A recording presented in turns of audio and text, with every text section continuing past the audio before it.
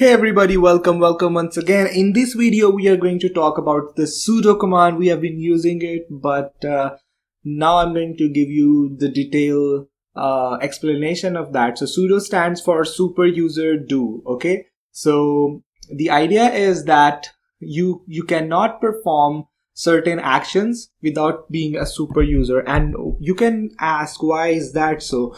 So the idea is that you cannot perform any installation, uninstallation, or update, or changes in the root folder without being a super user, because your system it needs to be safe. So no other user can make any changes other than you. So you have to put in your password, and your system needs to make sure that it's you, and then you can make changes in the root folder. Otherwise, whatever command you would write, it would give you the error or the warning, or whatever you can call it. It would say permission denied. Whenever you see that permission denied message, it means that you need to work as a super user, because these changes are going to affect your root folder. All right, so let's go ahead and let's see what do we have in our root folder.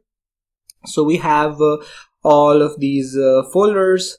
So let's say that we want to go ahead and we want to check any one of the folder, that what do we have inside of that. So let's select this media folder, and let's see what do we have. We have just one folder named as my username.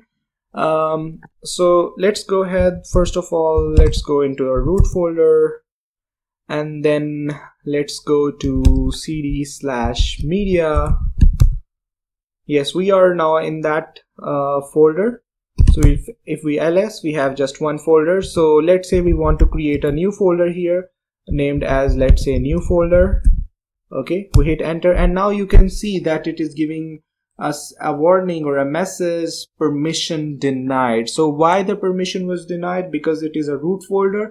It is a part of a root folder, and we cannot make any sort of changes unless we are not using as a super user. Okay, so how do we do that? We'll write here sudo. If we just write here sudo and then we write the same command, then it would ask us for the password. So we'd put in the password,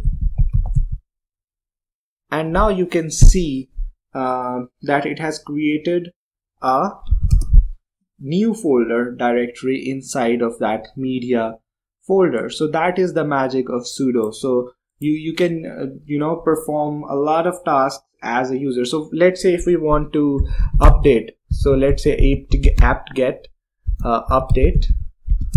So we hit enter, and you can see here it has given us an error of the permission denied, right? So if we write here apt-get sudo apt-get